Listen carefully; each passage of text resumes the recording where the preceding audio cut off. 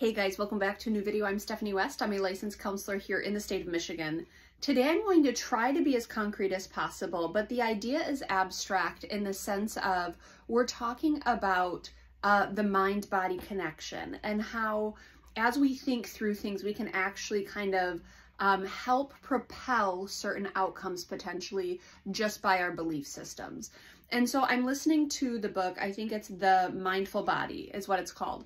It underpins a lot of where the research is trending with mental health and with like the body, mind, and spirit integration.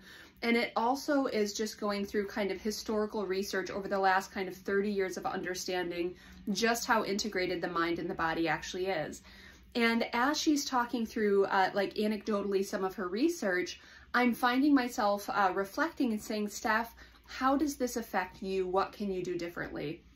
And so one of the examples she gives is they put together this experiment where subordinates are listening to information about like colds, and then they're surrounded with sensory cues for colds. So there's, there's chicken soup and there's tissues and there's a bunch of kind of environmental pieces that indicate a cold. And then they do a follow-up about a week later with these people participating in the research, and like 30 to 35% of them actually have colds. Now, they did different styles of research like this, so it's not just this piece in isolation, but they're talking about the idea that we can really kind of set ourselves up for living something out or for expressing something within us just by thinking about it, being surrounded by it, making assumptions about it, things like that. And it really is fascinating research. So I'm asking myself, okay, what does this mean about you, Steph? And what I've been watching is the stories that I tell myself about things that they aren't inevitable, but I perceive them to be inevitable. So yesterday, I typically wouldn't do a 13-hour clinical day. Yesterday, it just happened to fall that way because I had certain people had to get on the schedule sooner rather than later. And so I was working 9 a.m. to 10 p.m. and I had a 3 to 4 p.m. break. And typically what happens, at least when I talk to myself through story, typically the 3 to 4 o'clock break would really derail me because I like have the stamina built up and then this hard stop, and then you have to like rally energy and go for another 6 hours, which I can do it, but typically I would experience a slump in energy.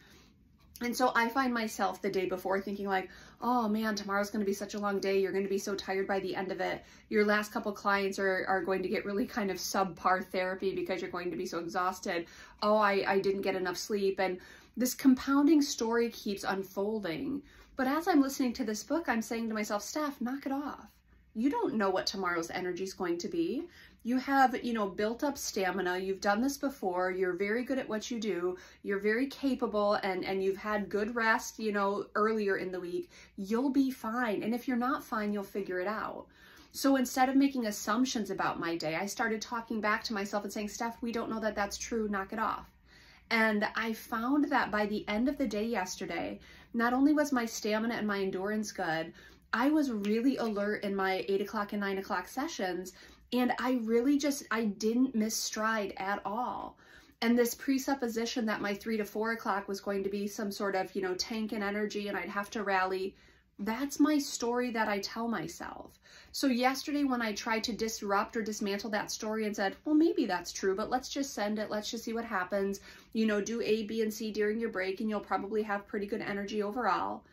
I started telling myself a different story, or I started inviting in a different explanation or a different way to approach or think about things. And that's what I want to invite you into today. What does it mean to look at our stories and say, is that true or is that story? Am I making this up and then I'm going to live it out? Because guys, we love being right. We love generating theory. Oh, today's going to be a bad day. And then we reflect, oh, I was right. I knew today was going to be a bad day. We love doing that. But how many times do we live into some pre-declarative that we've given instead of just seeing things as they are or meeting the day as it is and kind of going with the ebbs and flows? That's what I want to encourage you in today.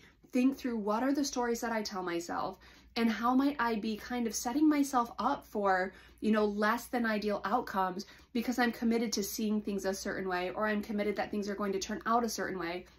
instead of just like, hey, let's send it. Let's see what happens today. So think about that today. What stories might you be conjuring up, and then might we be living them out? Can we disrupt them by saying, hey, let's just stay present in our day. Let's just give the day what we've got, and let's see what happens.